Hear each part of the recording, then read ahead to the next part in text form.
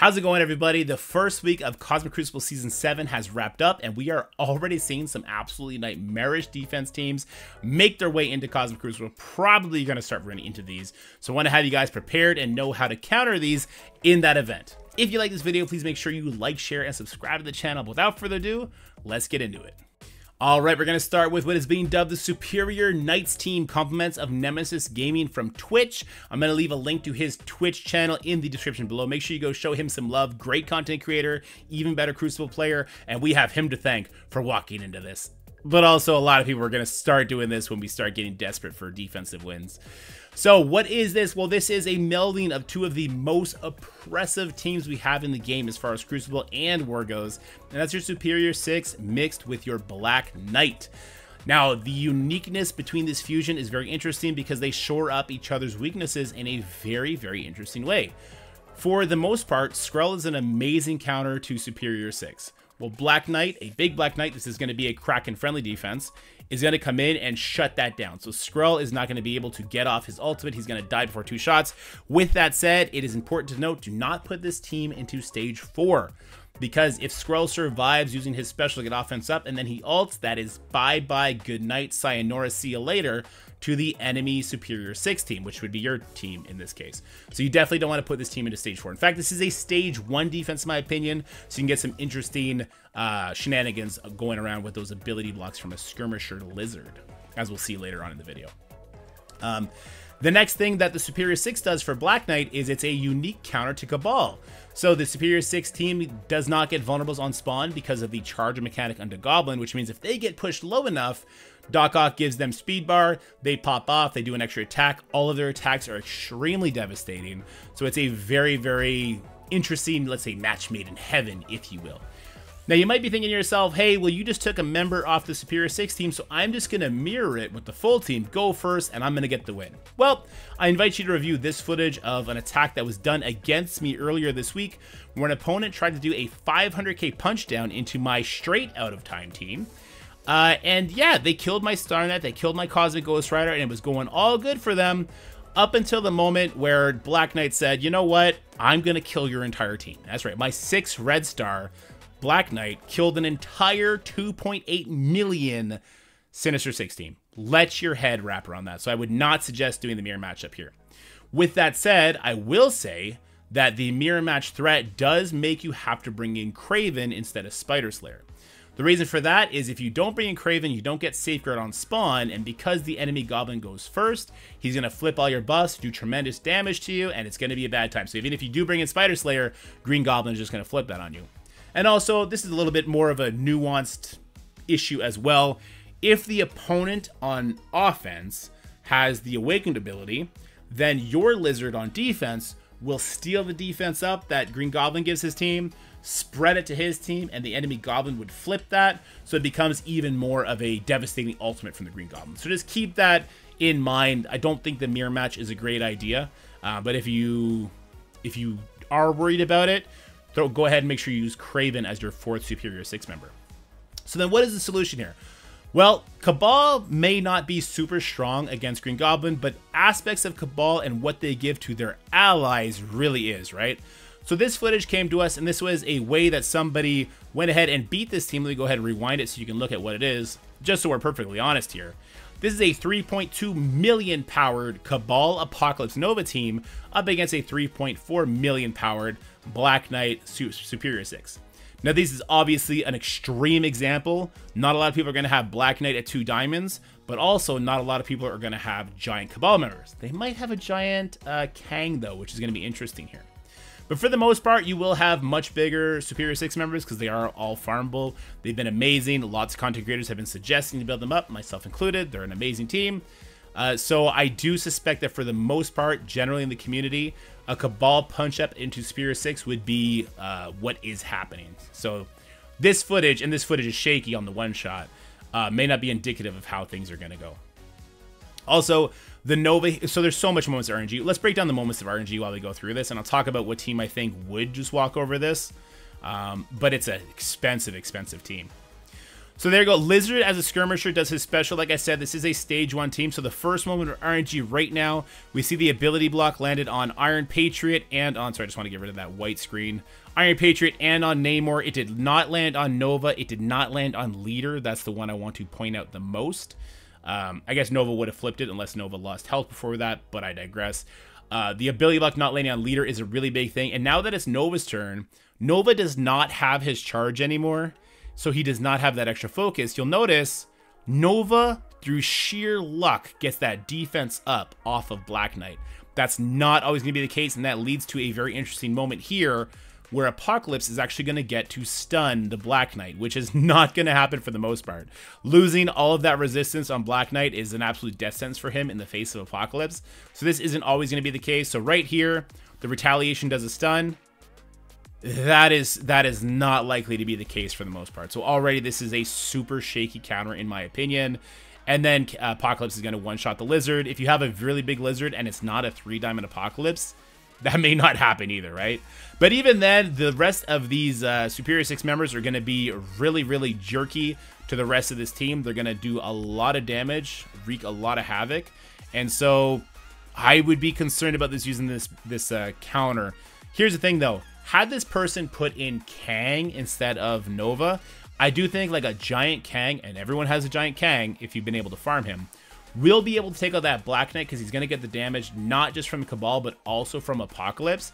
But then you've succeeded in doing an amazing task. You pulled the Kang, killing Masters of Evil, you pulled Cabal, and you pulled Apocalypse, killing another very, very strong counter. So I really like the Superior Knights team on the defensive side. I would hate the idea of facing it. Shout out to Nemesis Gaming. If you want to make sure that you have all the offensive tools needed for your Crucible adventure, you might want to start counting on 7 amazing offensive teams so that if a team like this runs up, you can compile a bunch of them together and still be able to clear the rest of your opponents. This was very interesting. Shout out again to Nemesis Gaming. Link to his channel will be in the description below. Let's move on to the next nightmarish defensive team. All right, raiding with Skrull. So we kind of got the rock, paper, scissors, lizard, Spock out of the way when it comes to this Crucible room. We have Bifrost beating Pegasus but losing to Hive Mind and Extreme with Rogue. We have Pegasus beating everything but Bifrost. We have Extreme beating everything but Pegasus. We have Hive Mind sometimes beating Bifrost and then losing to the other two. I'm not sold on that counter yet, guys. But because people don't like having to risk that sort of an RNG factor, lots of people are starting to throw a character like Skrull in with their raid team. And that makes a lot of sense because basically with these raid teams, whoever goes first and gets even like 1 kill, 1 snowball, that seals the deal. So Skrull is an absolute menace when it comes to this room. And so it's really, really, really important to know how Skrull's passive works, because basically to win or lose this match is going to come down to who goes first. Your Skrull needs to go first, rewind the enemy Skrull, and go from there, if you're doing the mirror matchup. Going forward, I'm going to be speaking as if the raid team in question is 4 of those members with Skrull, okay? So in this situation, I have my Void Knight. He's giving speed up to the 4 members. That's 400 speed bar. The enemy Beta Ray Bill gives 3 buffs to his team. I thought that would be 1200% speed bar.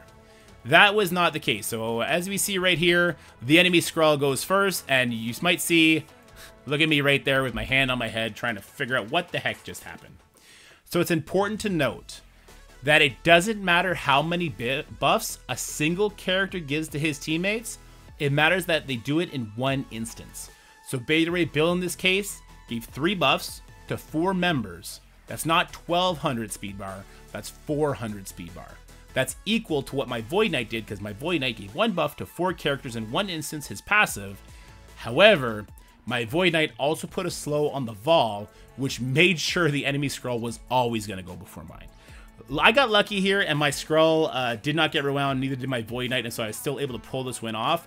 But this is an example of not really understanding the mechanics behind Skrull, which could easily cause a loss. So what I'd like to do for the rest of this segment of the video is tell you the other characters that give buffs and how that interacts with an enemy Skrull. So let's start with the Extreme. Forge gives defense up to his entire team. Nightcrawler gives dodge to his entire team as well as speed up to himself. And Sunspot gives offense up to his entire team. So if you have all 3 of those members and 1 additional extreme member with Skrull as well, you are giving the enemy a total of 1200 speed bar. All right. So that is going to be the team that gives the most speed bar to an enemy Skrull. Let's go Hive Mind next. Void Knight gives speed. Red Goblin gives defense up and deflex. So and Void Knight gives an additional slow to the fastest enemy. Keep that in mind. So if you have both of those characters on your Hive Mind team with Skrull, you are giving an enemy Skrull 900 speed bar. Now let's talk about Pegasus. So for Pegasus, deflex from Ironheart, defense up from Rescue, and Kestrel gives herself offense up. So that's again going to be 900 speed bar for an enemy Skrull. And then Bifrost is Teen Loki gives 3 buffs, but remember, it only counts as 1 instance. Beta Ray Bill gives 3 buffs, but it only counts in 1 instance, making Bifrost give enemy Skrulls the least amount of speed bar, right? So they're only giving 800% speed bar, which might mean that Bifrost with Skrull becomes the apex team, if you will, unless you start subbing out members that give buffs, right? So if you were to sub out Kestrel, and I guess you'd have to sub out another member of Pegasus, then you could technically go first. The other interesting part about Pegasus with Skrull is that because they're all heroes, you lose the additional turn meter rewind from Skrull's first turn, so you got to keep that in mind. But also, if you want to put Pegasus with Skrull on the defensive side, what you want to do is have Skrull in a corner, and you want to have Ironheart and Rescue in the other corner. The reason you won't hide Kestrel is because if the enemy comes in with Hive Mind, the slow goes on Kestrel. Kestrel ends up going last, right? So that's a bad thing. If they come in with Bifrost, then yes, your Kestrel will go, but you're not worried about that rewind happening anyway. They're going to put it where they want to put it, and then you get your stuns off. So there's going to be a very interesting new rock, paper, scissors when people start incorporating Skrull. I'm interested to know how that's going to go. And do remember, if you see any Skrull team that doesn't have Pegasus with them, you could just Cabal it. The problem with that is that you won't have Cabal for an enemy Superior Knights team if they have both of these guys on defense. All right, let's finally go talk about the other defensive nightmare that's already in existence, but how it's going to exasperate these two teams, stretching our offense much more. All right, then we have the Morgan Dormammu Secret Defender team, compliments of Jgiusti. And this team, it definitely is, it's a team. It's a stressful team. It loses to New Warriors with Apocalypse. It loses to Superior 6. And some people will tell you they beat it with New Warriors, but they may not be facing the right team. They may be facing the team in the wrong position. If you have Black Cat hiding Morgan in the corner, then you can't rewind Morgan twice, and then Morgan goes before Cloak, which means she'll put ability block on the enemy Cloak, which means he cannot put Disrupt on the enemy Robbie, and then from there it can snowball and it can get absolutely nightmarish, okay? So a lot of people are saying New Warriors beats this. They may be facing it in a favorable position, or maybe they're punching down, whatever the case may be. This is not a solid solution. New Warriors don't instantly beat this. And so if you have to use Apocalypse, say, against a Superior Knights team, this team gains a lot of benefits, unless your opponent goes super offense heavy and just uses Superior 6 on this, in which case it's a wrap, right? With that said, so those are the 3 nightmarish defense teams that are currently in the Crucible meta, if you will. If you have another nightmarish defense team and you want to share with us, let me know in the comment section below. But for right now, I want to bring to your attention 3 bugs that I have reported to developers that hopefully are going to be getting fixed very, very soon.